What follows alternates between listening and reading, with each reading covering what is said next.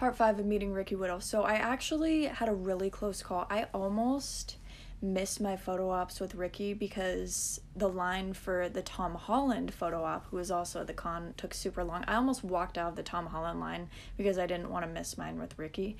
I ended up getting both. If you want to see my Tom Holland photo op, then comment down below on this. I will post it on another video.